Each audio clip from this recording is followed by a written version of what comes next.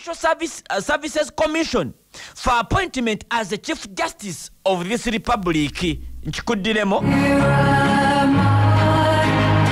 Actually, Stella Aracho Mugenzi yasafinga ku East African Court of Justice as a judge from Mukomera paka Munana. Munana Kuminesa Naberako as serving as a deputy principal judge of the first instance division. Chokera mwaka gwegumu mwaka gwankumi Mukumi. She was one of the candidates echuchikuru nyo. Yaliomu kubantu abari considered by the Judicial Services Commission for appointment as the Chief Justice. Omanyika na kachiko kakwata amanya sigamanyi muwendo oba amanya nga 10 ne gakatwala eri president mwabo mwasima nalondamu Chief Justice ye mukyalo oyo so kati nkurukira mpanji semujunganda nabagamba n'ensonga z'abaana b'ekasese n'ensonga z'ebyokwerinda tubadde twetaaga omuntu avunanyizibwa ku nsonga zino ng'azitegeera ng'agenda kubaako byannyonnyola eggwanga ebyaddala ebiri siriyasi. Omanyi nakusuubiza n'akatambi ka Honorable Semujunganda wakuba pini yange simanyi weeri ne kakano kano. Minister of Justice gives Sudir Pareria 450 million shilling in rent. The Minister of ICT gives Sudir 320 million. The Minister of Gender at Simbamanyu pays. Wuliriza bino byonna ebitongole bya gavumenti bipangisa kunjuza Sudiru. Kyokka parliament nga yakaddamu ku Lwokubiri okutuula bayisiza supplementary ne bateekawo ne sente ez'okugenda okusupervisinga ezitulubawa Lubawa Specialized Hospital waliwo ne sente baziwadde Atyaka waliwo omukyalo ewa Atyaka then ne Sudiru bamwongedde sente naye n'alifunyaako oluganda oba nkayina. Minister of Justice gives Sudir Pareria 450 million shilling. 450 million bina mwatano. Ministry ya Justice wepangisa esasura Sudiru buli mwezi in rent. Mu rent. The Minister of ICT gives Sudir. Ministry ya ICT buli mwezi esasura bina mwatano. Tugiremu awo kwata penal papula million bina mwatano. Katugende ministry ya ICT 320 million. 320 million bisatu mu abiri buli mwezi. The Minister of Gender at Simbamanyu pays Sudir 250 million. Ministry ya Gender ewa 250 million eza Uganda buli mwezi. Corruption court in Kololo gives Sudir 180 million shilling. 180 180 million anti-corruption court weri buli mwezi. Man.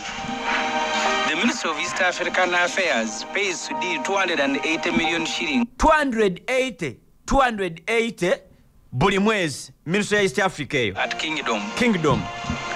The Equal Opportunities Commission. Akakiiko kebaita Equal Opportunities Commission. Sudir 86 million. 86 kinana mu mukaaga million buli mwezi. At Kingdom. Minister of Internal Affairs pays another 60 million shilling because of some other smaller. Ne ministry eyo naye kandabe esasula meka 60 million shilling. 60 million era ku kizimbe kye kimu buli mwezi. Of some other smaller departments. Ku department obutonotono bwe bayinamu. Parliament of Uganda pays 860 million. Parliament esasula 860 million buli mwezi. Kuno kuliko neza parking ndoza ziringa million meka buli mwezi. Shilling to Sudir every month. Buli mwezi. Presidential advisors. Ababuzi ba president. These ones Amelia Chambade, Kamuntu, Sarah Chiyingi, who sit at Kingdom. Abatura ku Kingdom. Every month they pay 66 million shillings. 66 millions eza Uganda buli mwezi. Uganda Revenue Authority pays Sudir 300 million shilling. 300 million bisatu buli mwezi. Uganda Revenue Authority. A warehouse on Kampala Road. The Electoral Commission pays 300 million shilling to Sudir. 300 Electoral Commission buli mwezi for a warehouse in Intinda. Warehouse. Which means, if you total this, that every month, buli mwezi government pays Sudir every month 2.9 billion shilling. 2.9. Which translates into 97 million shilling per day. 97 million buli kanaku. 97 million buli kanaku Sudir zafuna mu rent okuva mu government. And 4 million shilling per 4 million hour buli dakika. Million nya buli dakika. And 600,000 per minute. Emitwalo nkaaga.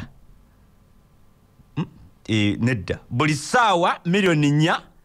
Then buli dakika mitwalo nkaaga. Buli dakika egira ti.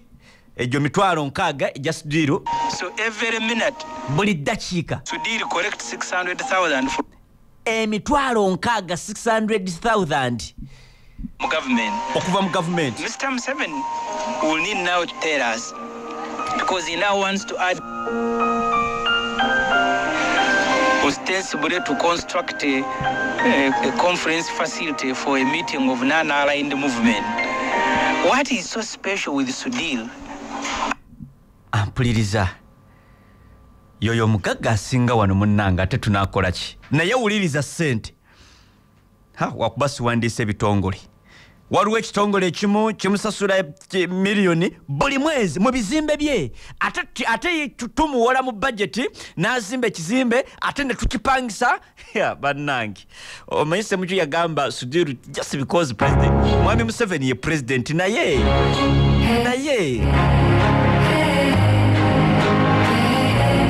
Gwali egazi ekyo obadde okimanyi.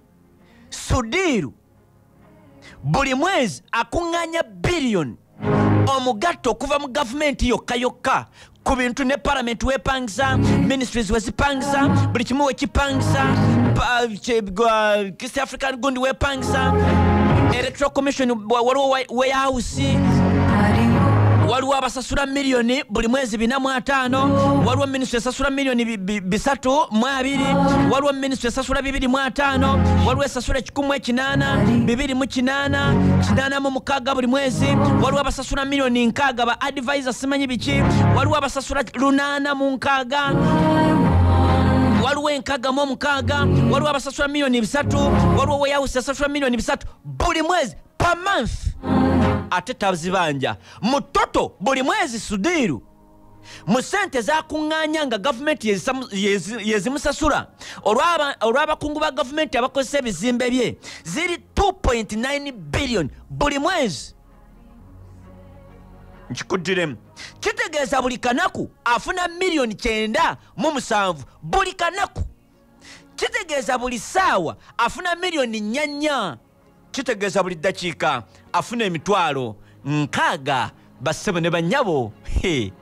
Naye mwe Sudir mumuyita nkoze story ya Sudir manyi tokyamanja kubanga parliament badde yakaddamu yayisiza just naku billion mabega billion 8 supplementary billion 8 mu million 5 for the construction of a convention center at Speak Resort Munyonyo ya Sudir. Baziwadde Sudir akole construction yeyo.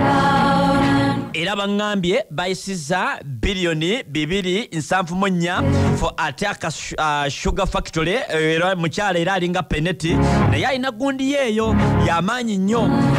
Then ne bayisa 2.7 billion for kibata supervision of construction works at Rubowa Specialized Hospital. Naye bino bituufu ababaka mu katuti k'ebyobufuzi bajja kubyongerera kaawo.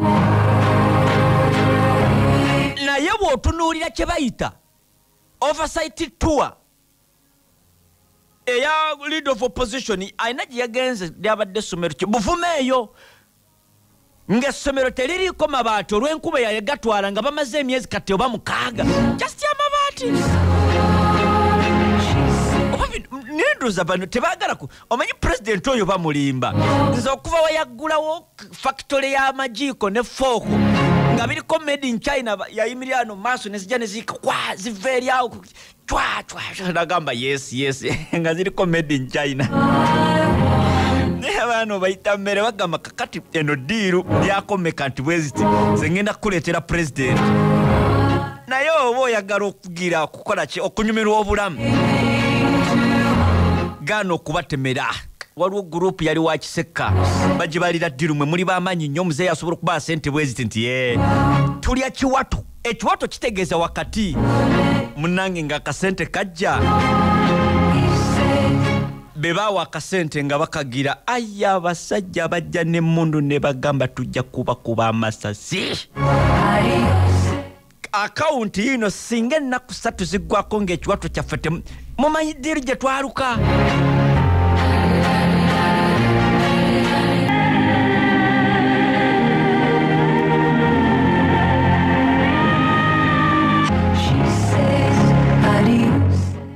Ngenda sooka kuwa story. Eggwanga lino nkugambye eggwanga lino tolimanyi nnyo. Muganda ng'ekigozi Michael yasooka okumpereza story yange story eno. Actually yagimpereza ndowooza jjo. Yagimpereza jjo ne sigikola. Kati nagenza okugyetegereza nga Munnayuganda yeetaaga okugimanya. Waliwo amawanga ge weetaaga okumanya. Ng'amawanga ga Colombia, Haiti, simanyi biki ng'ebikolebwayo abantu ba bulijjo si bya bulijjo.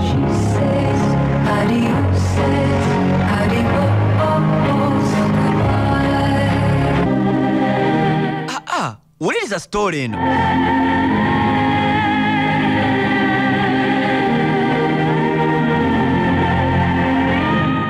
Story eno njejja munda mu ggwanga lye bayita Honduras.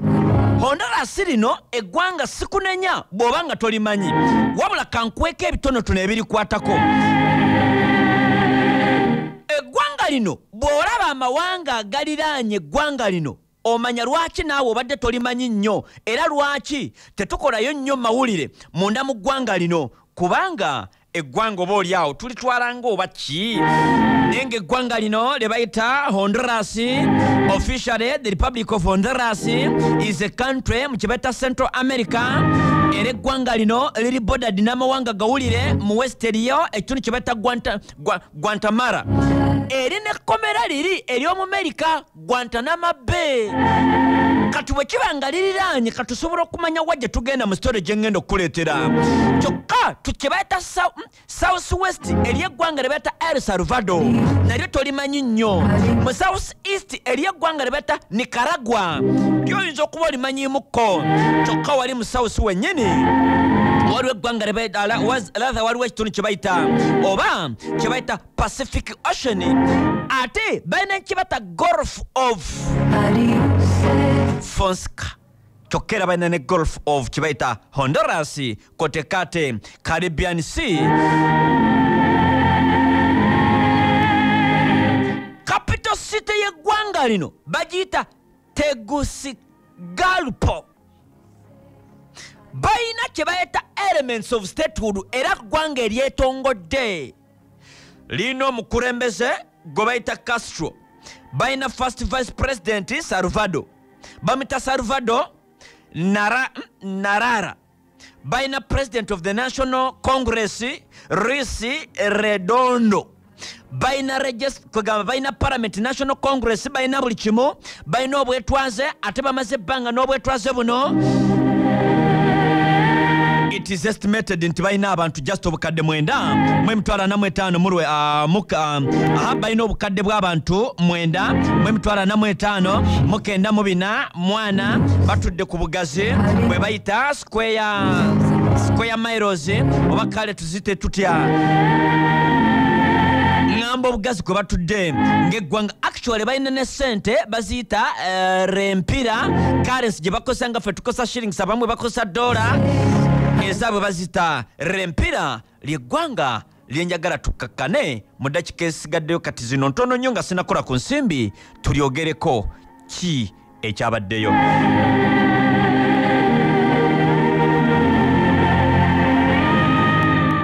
Eggwanga eryo lyenkutuusizzaako eririraanye semenzi Guantanamo Bay gundi Komera ne waliwo ekitundu kye bata Guantamara nga kitundu wabaddeyo kye bayita violence paka ne kumakyo gonna ko olwaleero nzizeemu okukyekinga munda mu ggwanga lino ng'amawulire gonna n'agensi gagita Honduras prison violence weyo abakyala 46 kigozi Mike wagenze okumpereza sitole eno ng'abakyala 41 nga be bakafa kyokka tugenze okujja ku mpewo ng'abakyala abakafa mu bulumbaganyi bali abakyala 46 at least 46 women be baafa ku lunaku olwokubiri oba ekiro ekyakesa olunaku olwokubiri wakati mu kukubagana okwali mu kkomera ery'abakyala bokka bokka nkikuddiremu ekkomera ly'abakyala bokka ekisinga okwewuunyisa gwawuliriza Success FM nti okulwanagana kuno abantu baafa wuliriza omuliro ogwakwata because anyway tugenda tuukawo naye abantu bano abaafa beekuba emmundu abamu baabalinya ne bafa kye bayita stabbed to death abamu beaten to death abamu baabakuba amasasi investigation eziriwo nga ffe tukola investigation kuba ADF abalumbye kasese ne batuttamu abaana zeebuuza investigation is underway to determine how Abasibe prisoners inmates managed to smuggle automatic weapons and machetes into the jail. Mutegera kichenjogerako Basibe ne banyabo nti kati okunoonyereza kuli mu kuzuula Abasibe ate nga bakyala basobola batya okuyingiza to smuggle automatic weapons ne machetes mu kkomera kubanga beesaze ebiso Bekubye amasasi agaddala live bullets.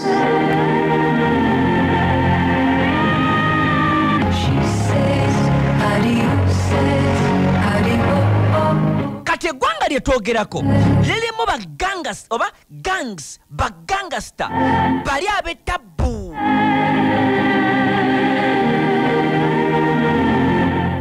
era president gwe bayita Castro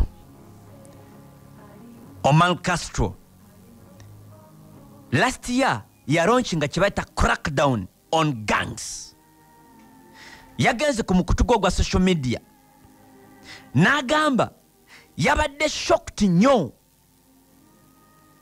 okulaba ng'abakyala betta actually tugenze okujja ku mpewo nga president rather nga minister of finance ku byokwerinda Muroza tebamukyusiza dda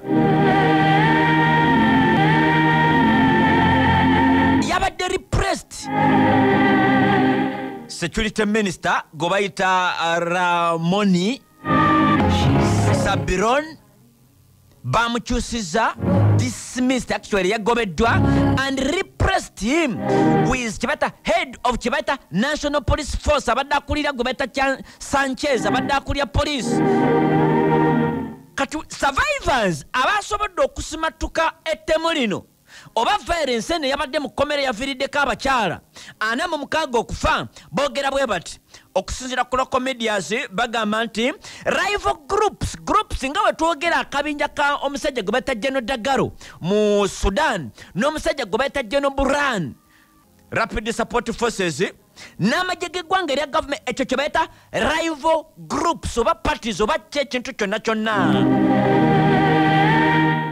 kakati ba survivors baade boogerako n'abamawulire abeerabiddeko n'agaabwe abasimatuse bagamba bwe bati the deadly incident eno yabaddewo it was triggered by rival groups zino rivalries kwegamba obukubagano between two of kibata Central America's most notorious criminal organization ze basibira mu kkomera kikuddiremu Central America's most notorious criminal organization gang esooka bagita 18th street gang eri mu kkomera eryo yabadde erwanagana ne MS-13 gang emundu netokota mu kkomera ekkomera lyenjogerako liri at least approximately lirimu Abasibe nga 9 liri kilometers 25 north of the capital mu ggwanga lino Basibe ne banyabo footage gwe naraze gyo ku TV yaraze omukka mu bbanga negulaga oba neraga kye bayita abakyala abali mu kkomera lino basebo ne banyabo kati teebereze ekkomera eri abakyala olutalo okuggukawo ne bafaanamu 6 nga balina emiriro emmundu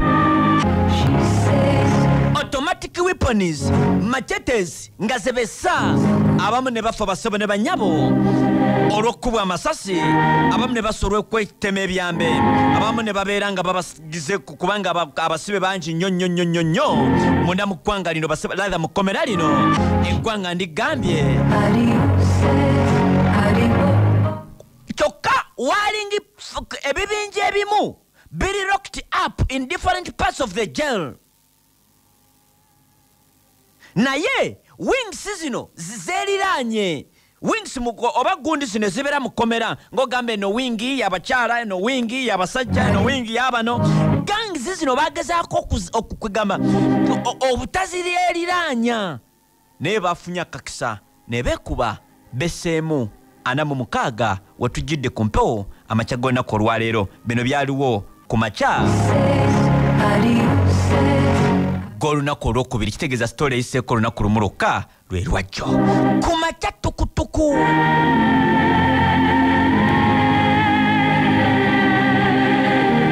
kati abamu ku baafudde nga babalinnye ne bafa nga stampede babadde bagezaako okufuna kye bata refugee bubudamu nga bava eri mu bitundu ebijja mu binaabiro na biki jjukira bano beesoomoseza ne bayomba ne batandika okwokya emifaliso ekkomera ne likwata omuliro emmundu netokota mu kkomera ebyambe ne bikaaba mu kkomera kyovulaba nkugambye abamu baafudde beerinnyiridde abamu babafumisa ebiso abamu masasi gennyininyini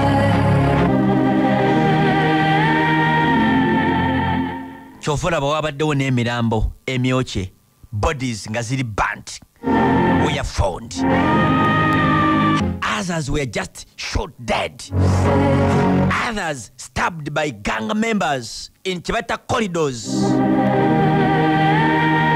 and Chibata in prison courtyard.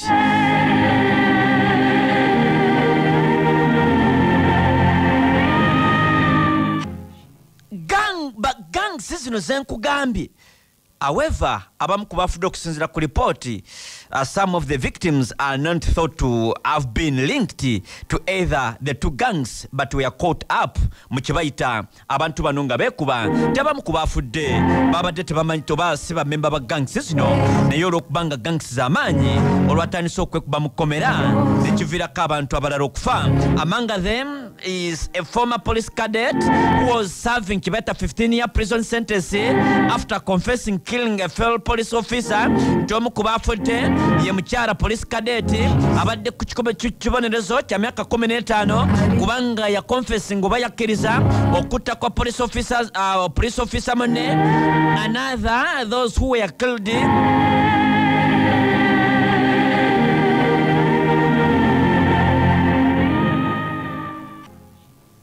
eggwanga lino lyebata Honduras is known for kibata corruption, gang violence. Actually, baganga groups zino, bagungs abagangs zino, even they infiltrated government institutions. Basobola okukola ekintu kyonna. N'eggwanga lyebata El Salvador bwe lityo. N'ekitundu kye bayita Guantanamo bwe kityo. Kubanga eggwanga lino balyogerako as the major transit route for cocaine coming from South America. Bw'otwogera amawanga gali mu South America osobola okukitegeera. Tuba tutuusa abasajja abayaga gye basibuka.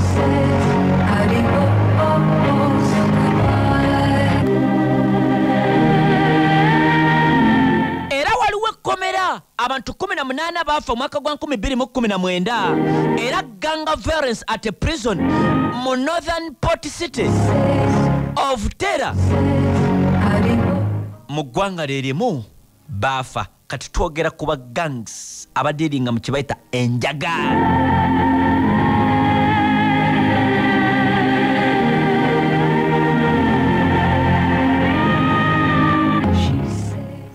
Yeye embeera eyabaddewo abakyala 46 bafu watujidde ku mpewo olw'okuba nti beerinnye beesosesose ekisinza okunyumira president ali mu kuinvestigatinga abantu bano. How could they basobola batya? How did they bakisobola batya? Bayinza batya okuyingiza emmundu machete n'ebintu ebirala Mukomera munda?